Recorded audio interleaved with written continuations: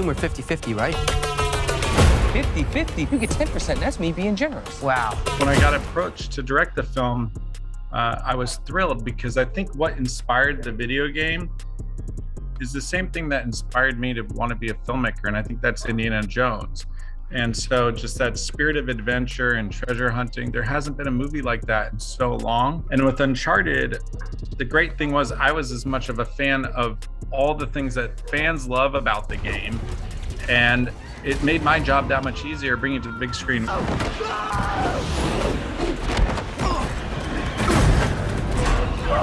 As a child of the 80s and just growing up loving all those classic films, whether it's George Lucas or Spielberg or Richard Donner, so many of those films just influenced and informed my evolution as a filmmaker. You can see moments like the pirate ship and Goonies in the Cave. You know, there's certainly echoes of that.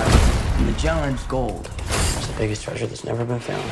There's a lesser known movie that I absolutely love called Treasure of the Sierra Madre, which was a huge influence on me. These are the men who tried to sell their very souls for gold. Because it's ultimately about greed and gold and how gold corrupts people. 500 years ago, my family found the world's biggest fortune, then was betrayed. The games were inspired by the same movies that we love, and that led to the creation of Uncharted. So it's almost come full circle by way of us making a movie version of a game that was originally inspired by a movie.